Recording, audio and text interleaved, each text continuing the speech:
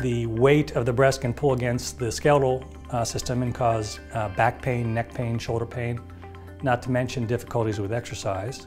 Even though a breast reduction patient may have a functional symptomatic nature to their reasons for coming in to see you, they're still very much concerned about how it looks.